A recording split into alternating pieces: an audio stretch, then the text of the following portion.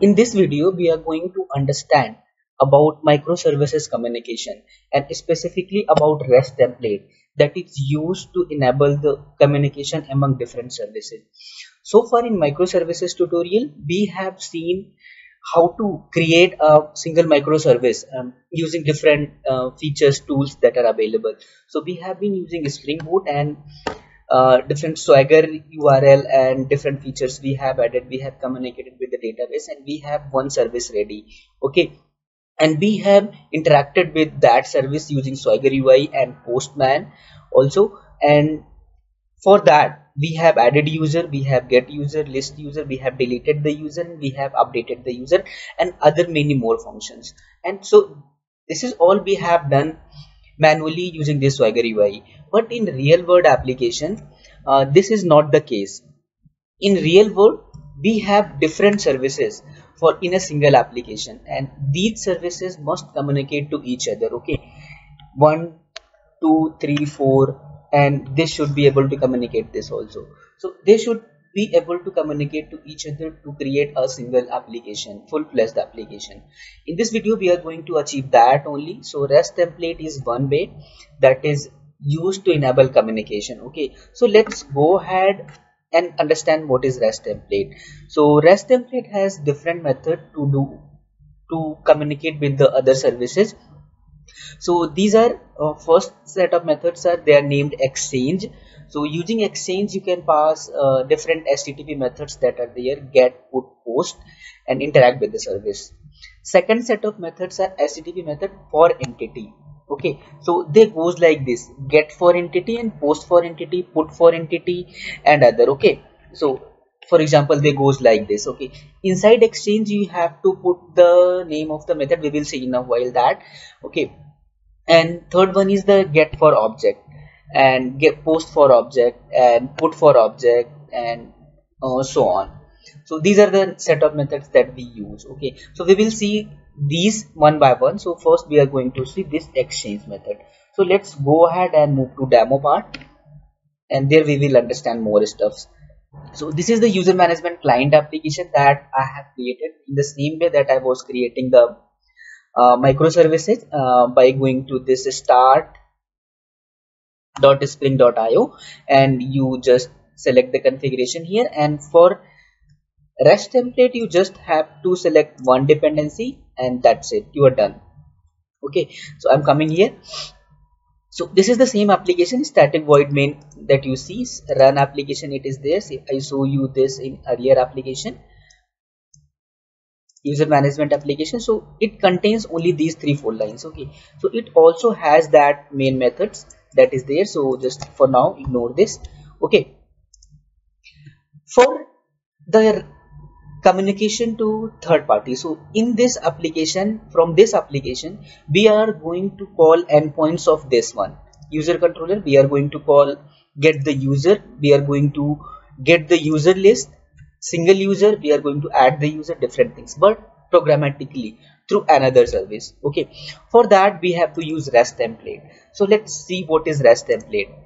REST template, it extends another class and it implements REST operations. So REST operations has different methods that are there to enable the communication, and REST templates enables those one, implements those methods to enable the communication. Okay, so for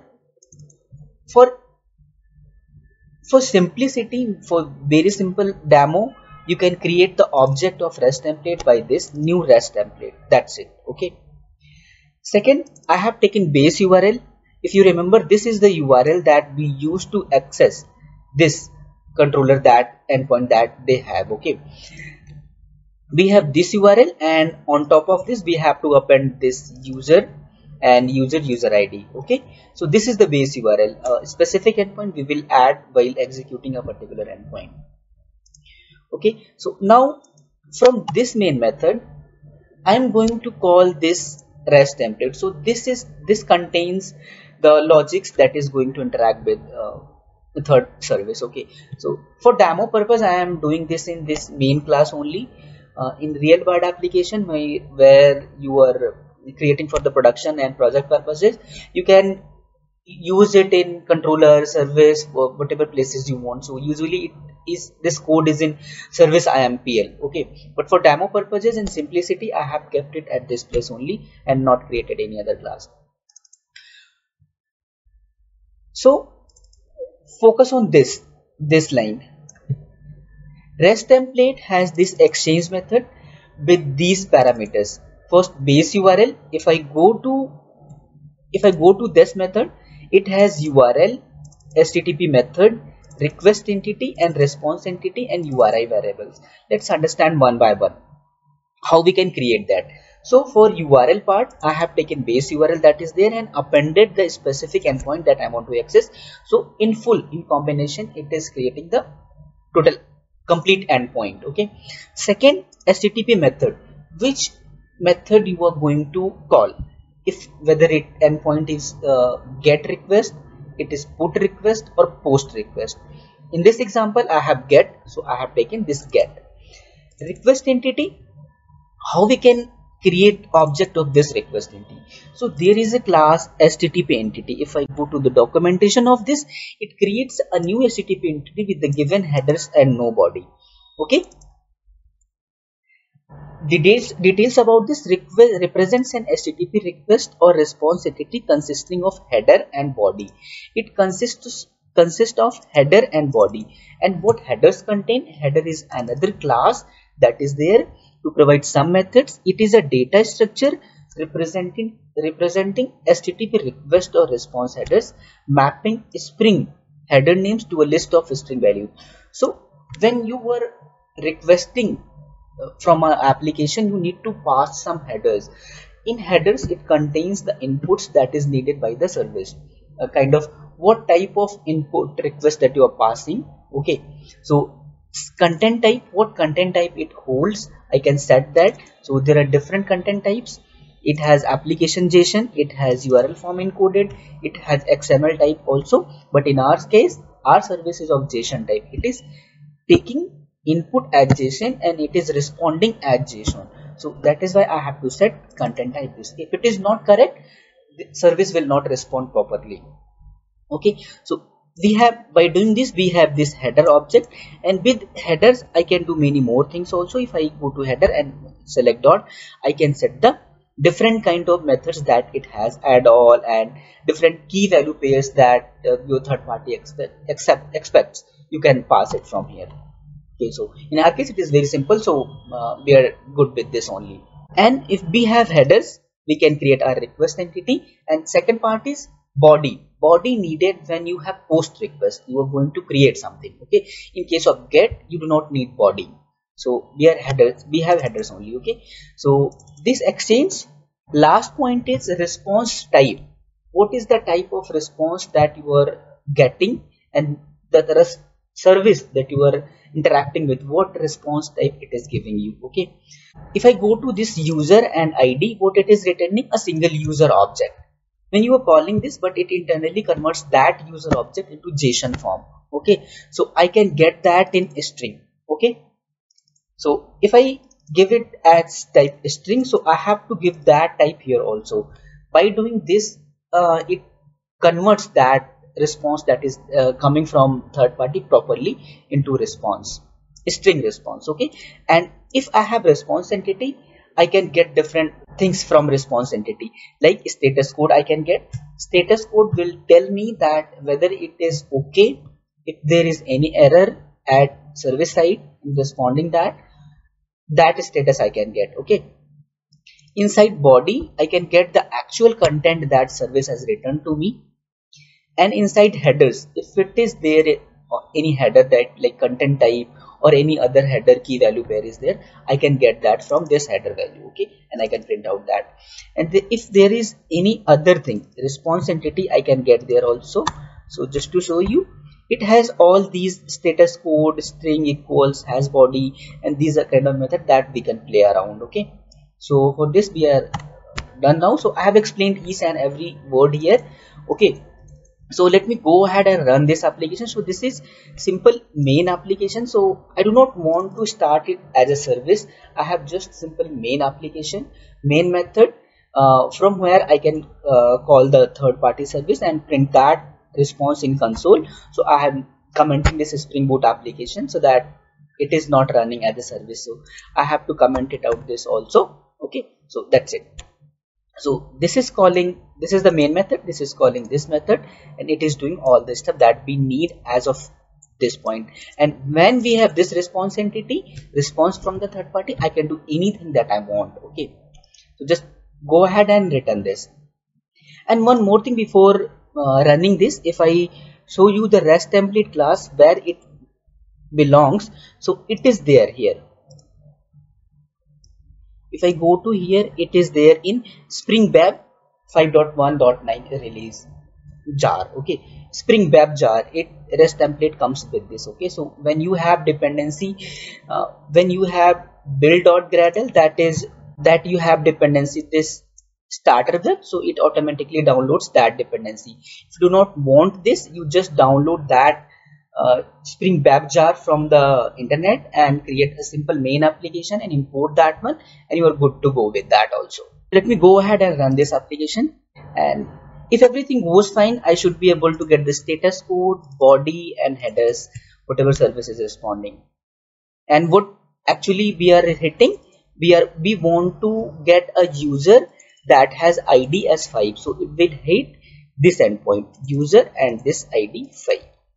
Okay, so let me go ahead and open this. Yeah, I got it. So these are the information loggers that are coming from the restTemplate class itself. So it is telling you that it has hit the get method and this URL, and what are the headers that it is taking. So it is taking JSON and text plain also. Response status is okay, means everything is okay from server side and you have got the response, and reading string to this JSON. Okay, and see here status code we have printed here in sysout.println. I got 200. Response body, I got it, ID 5, first name this, last name this. And if same, I hit the same thing from this Swagger UI, I'll get the same stuff. Okay, if I go ahead and execute it and pass the ID 5, I will get the same result. Got it? ID 5 Arvind Kumar, mail Noida, and same thing I am getting here. Okay, and response header, what response header it contains, content type, it is this, char set is this, transfer encoding is this, and date time is this. Okay, all these stuffs you can get. Okay, and these response headers you can also get from here also. If you hit the same thing from browser, if I go here and hit it directly from here, same response I am getting. And if I go and inspect this call, okay, and go to network and refresh this again, and this call is there, if I select it here, so I can see request URL is this, request method is this that I have mentioned. So from the browser you get it automatically, right? But when you are doing programmatically, you have to pass that. Status code is 200. Okay, and these are the response headers. If I view source, I can get it here. Content type is there, transfer encoding, date, all these response headers got printed here, right, inside this. Okay, these are the request headers that are there. Okay, all these stuffs get passed automatically, user agent, upgrade, when you are sending it from browser, but programmatically these are not necessary. Okay, we can live without it, but when browser it is sending that automatically. Okay, so except language and all these stuffs are there. So okay, so if I want to do more with this response type, I want to play around with this, right? So just let me copy it and print it here, response user. So from the code I know it is returning a type user, and if I get this user in our class from where I am interacting, is there any chance that I convert that JSON directly into this user object so that I can play around more? Okay, so yes, I can do this. So I have already created the user class here. This is the same one that is there. So with the same fields, ID, first name, last name, gender and address. Okay, so this is the user management client, and if I change this return type from string to user, okay, then I have to change this also. This response entity and this response type should be same.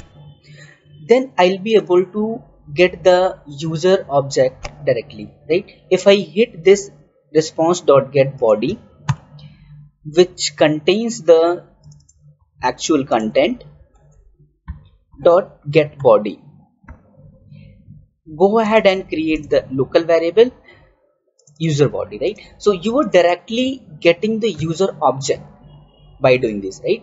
So your service is returning you the content in JSON format, but REST template, by inspecting this, mapping each field that you have in ID, first name, last name here with this user object, right? And matching that one, and you are getting this user body. So it looks into this first name, that fields that it has. Name necessarily should not be same, right? They have user, you can have this person as a person, but with the same field, right? You will get the same result. If I go ahead and run this, and I'm going to print user body, so I need to have two strings so that contents get printed. Yeah, I have. So if I execute it again, so I'll get the user body user object here, right? So if I run this, I'll get the user as an object. There are two calls for the get, that is why two things are coming at the same time, right? But here user object, see how the content is printing. Response body, here it is printing that in string form, that is JSON also, okay? And here it is the user object that is getting printed, okay? So this was about the simple get request and all about that exchange needs, base URL, headers, request entity, and all these stuffs, okay? So in the next video we are going to interact with other endpoints, like if you want to create a user, how do you pass, how do you call that, okay? How do we say this post?